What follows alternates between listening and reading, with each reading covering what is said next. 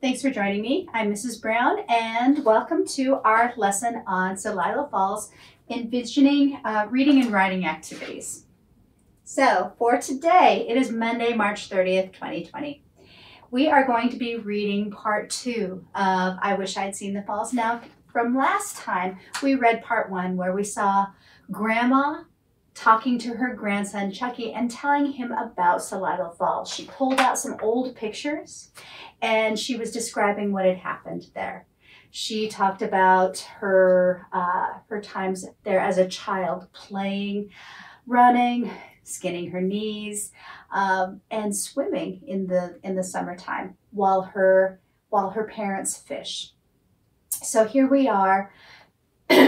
Excuse me, Grandma and Chucky are still talking, and she's going to talk about further what happens at Celilo Falls. So just to remind you, we'll have the reading prompts and writing prompts at the end of the stories, but I do want you to think about how would you retell this, and I want you to pay attention to the details themselves, seeing if you can envision, seeing if you can make some predictions and what inferences you can have.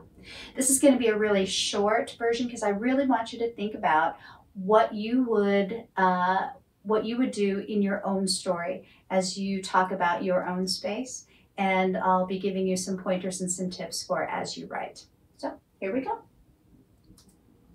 And again, Grandma's pictures of Celilo Falls.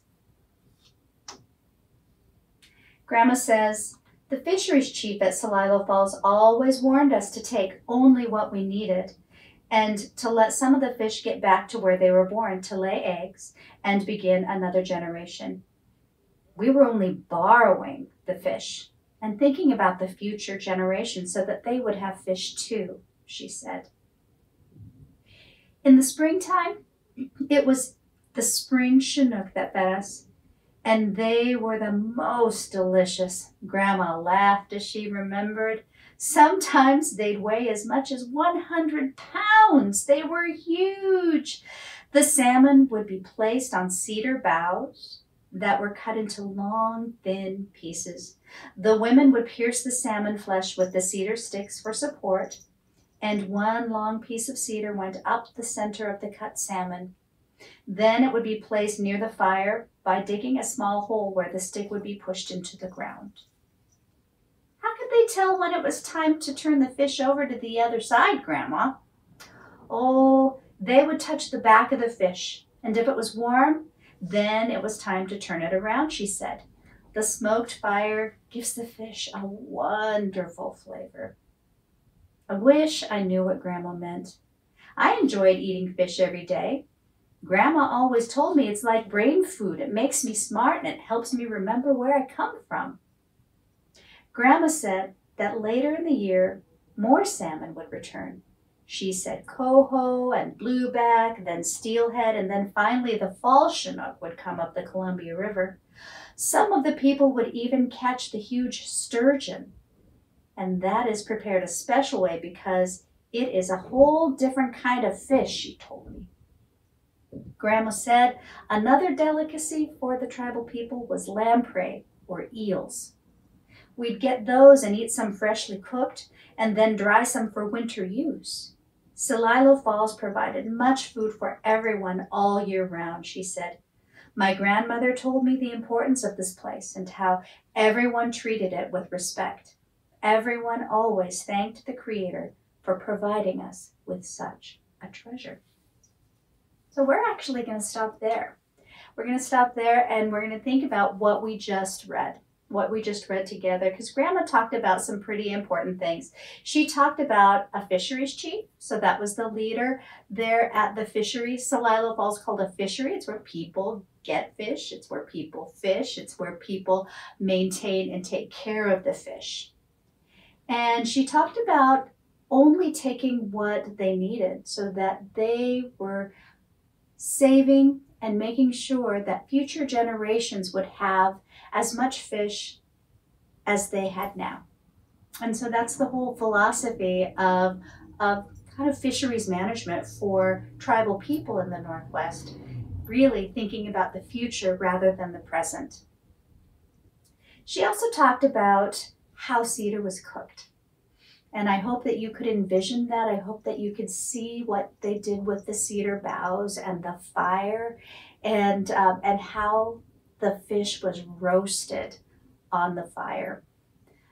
Also, she talked about eating fish every day. Did you know that on average, a Columbia River native person or someone from the Pacific Northwest, a native person, eats about 300 pounds of fish a year? That's almost a pound a day. So that is something really to consider as we think about salmon and the salmon runs currently, and how we're really, really working to make sure that the salmon come back because they are endangered. Grandma talked about a sturgeon, a different type of fish that they would catch. She also talked about lamprey or eels about this long. And when you think of eels, you think, ugh, but actually they're delicious. They're a little oily, and they would be dried. And oftentimes toddlers would suck on them like a pacifier instead of having those plastic pacifiers. Sounds like it's a lot more delicious than something plastic or rubber in your mouth. Anyhow, as you're thinking about the story, you've I think got a little bit more acquainted about what Grandma was talking about. And I want you to think about the prompts here. Again, I want you to describe or draw what you read today or what we read together today. I want you to think about, what do you think is going to happen next? Because it's got to come back to the falls again, right? We learned a little bit more about the fishing today, but now it's going to come back to the falls because Chucky says, I wish I had seen the falls. Make some inference about people, how they might feel during this portion of the story. What does Grandma feel like? What does Chucky feel like? And you can think about that as you're writing your own story, as you continue to write your story. What is going on in the minds of your characters as you write? And then continue drafting your story. Continue using those sensory details that we talked about last time. And so I wanted to also show you a part of the packet itself. After the story, there are some comprehension questions that you are welcome to look at and think about. The answers are actually there as well. So the idea is not to get the right answers. The idea is to take a look at what's important. But I especially wanted you to take a look at the story template.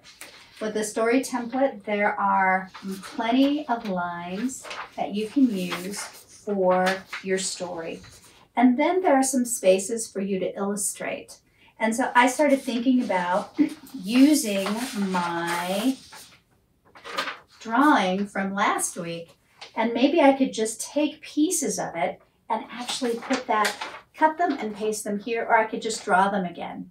But that would be a nice way for me to illustrate and take my readers along with me on my story. So a really short lesson today so that you can work on actually writing and actually drafting and drawing. I'll be excited to see what you come up with next. I will show you what I come up with. And then we are going to finish the story, I Wish I Had Seen the Falls. We'll finish that, and then we'll talk about the story writing itself. So until next time, I'm Mrs. Brown. Thank you so much for joining us and listening to my story, and we'll see you next time.